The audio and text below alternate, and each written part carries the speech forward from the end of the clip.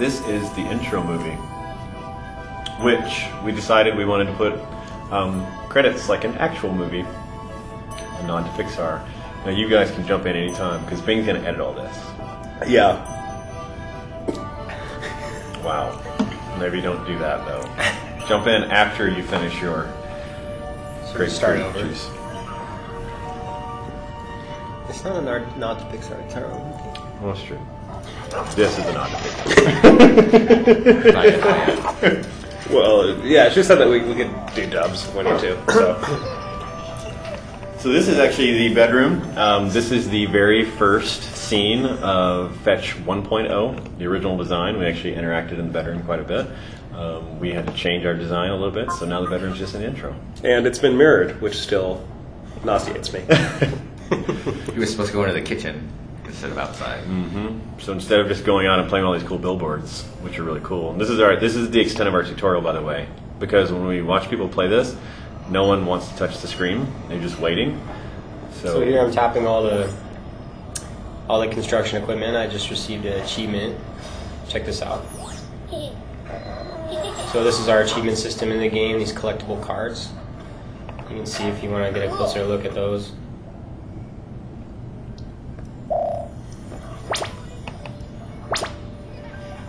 Because achievements for years have just kind of just barely told you that they were there, but we decided we wanted to give the player the option. So if you just leave it alone, it'll spin away into the visor, but if you tap on it, it'll either say kapow or booyah. The visor acts as the main menu for the game, so you can navigate, you can see different dog collars that you're going to collect through the game, different achievements, and also unlockable arcades, which we'll get to later. And Peter loves it when you want to put pages and pages and pages of thing in the visor. Loves it. So everything in the world is interactive. So here's a billboard, sign. You can hammer down these nails. First of many 80s references that are found in Fetch. We also have a barking dog. And that originally was going to play How Much Is That Dog in the Window, but we ran out of time. Conveniently. Oh, hit the newspaper, because if you tap it fast enough, it'll go LOL. Go over and look at the newspaper here. See what the Everville Times news is up to. LOL. Arcade week begins. A hydrant with eyes. Very spooky stuff. Here's one of our interactive billboards. If you touch that over here on the left side. Bigger, faster, and more powerful. Looks like maybe New heads-up display. We used robot speech for all of the billboards and a lot of the PA systems in the game because it's easy to localize. Yeah. Another neat thing about the billboards, you'll see when you come into the next scene, but they're actually being marketed to the boy.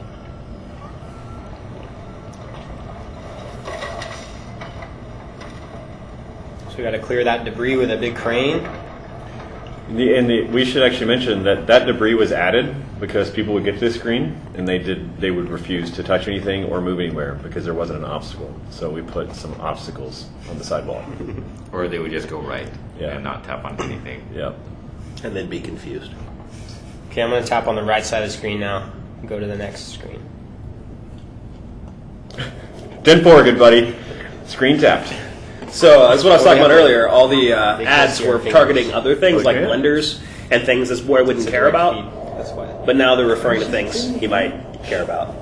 Do that again, Sean Richard, because Brian was talking. So what I was saying was initially when he came into the scene, all the billboards were targeted to things that someone else in the household might like blenders and big fish and things like that. Hoovers. But now they're marketed to the boy and things he'd like space lasers and the doggy communication device. DCD. Which used to be featured heavily in the game, but now is relegated to a little advertisement. Right, Peter? That was a great decision. The original poster for that said "Bark to the Future." I was really proud of that. Remember? That's what are we at? 80s reference number 2. Yep. 2 of 50 80s references collected. Now 30% more round. Brought to you by Hip Hop Man's new best friend. So that poster is leading up toward Alien Shooter, but Brian is now demonstrating what I thought he would, is the cacophony that happens when you hit every poster at the same time. Kapow! Mad Men. Advertising gurus. Legend Bob, give you gas. Yeah. This is so Brian, when he looked at this poster, he decided, why not have poop? Why not have poop? So, I thought that was paint. It is paint. Yeah. I thought it was poop. Is that paint? We'll see. The player can decide. Okay. There's been many discussions and confusions over what it actually is. Where would the poop come from? Birds. The one sitting on the wire. The right your Finger. The one that's in third place. Okay. Anywho, this is the first of several arcade machines you find, and the reason that they're scattered about the world is because it's Embark Arcade Week. So you One just of- get to play it. One of the coolest things about this arcade game is it was sort of part of the initial prototype that got this game going and moved away from being just a traditional adventure game. Now it has more of the arcade elements. It was part of our initial, vertical slice to prove that we could both adventure and arcade. Yeah, there was a question: how would people respond to two types of gameplay? And well, I'll just let Brian play Alien Shooter. 3, 2, 1. There's two ways to play this. There's the single finger method, which Brian is currently not using. And then there's the place 4 fingers on each side of the screen and just drum them back and forth. And they won't even get a meteor out. So that's a pro tip. So what you may notice as a tidbit is Oh, that in meteor. between waves of these aliens dying. Oh man, you got hit by a meteor. Oh no. So yeah. Now Back it's to starting my wave wave over. So they can't see your fingers if you do it? No. It's just a direct feed, yeah. That's why we have to describe more what we're doing. So right now Brian is using, he used almost all 4 fingers on one hand. If you use 8 fingers, you can Let's move. keep it down to 3 fingers. You can leave the game. This is the final wave. I think I'm going to get a big score, guys. You know, well, and I'll I also think I'm say, going to get a really big score. you might break 1 billion. Oh! Whoa! 1.9 billion. You see bears on the rocket ship? That pays homage to an original idea that we had about I hadn't bears. noticed that. Seriously? Yeah. What? I was looking at the big red arrow. Why I press here? Yeah, I'm like, 13 months making a game and yeah. you're that rocket ship. I have 12 of never seen that. Because that wasn't added recently. them. He barks.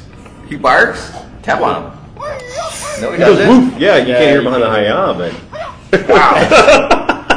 Okay, that's Peter Yap, our lead developer, who's never noticed bear in a rocket ship.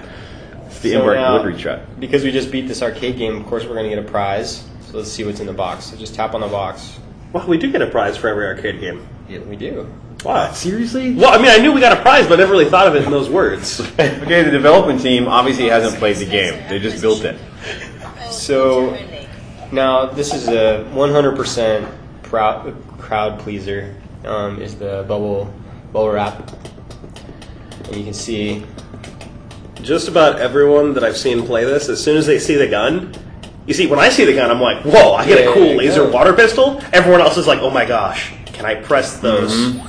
And I say, yeah. And they press them. It's like, can I press all of them? And also, anecdotally, I'd say 99% of people pop every single bubble. I have seen some people leave one, and it really bothers me.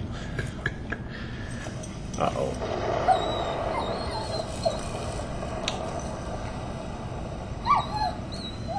It's a little, Oh, well, yeah. So one thing, the people like to skip cutscenes. So when Brian hits the screen, the cutscene's still playing, but we trigger lightning and No. oh man, So Bear just got taken. Oh no. that kid's getting grounded. We used to have a different sound effect in for that, and I wish we could play it for you right now.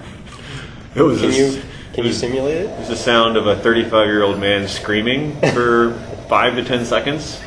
This is very much like a Kind of a kind of a gargly scream.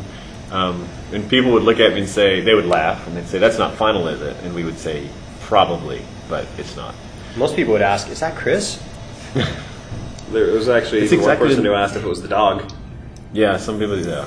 Oh, this is Mike Barron. Huge props to him for this animation, pulling on the heartstrings. Everybody goes, "Aww," like that. Aww. And the focus tester was just like, "Yeah, kick him, kick him! He took your dog." So we do have something that we just got from as a prize from our arcade game. Let's see if we have.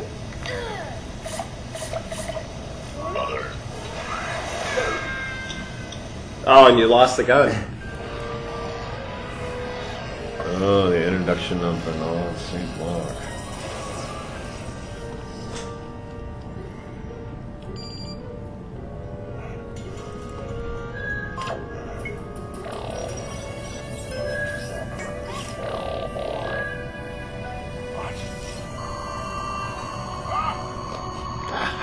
That guy's voice is so good. So that's a little bit mysterious, but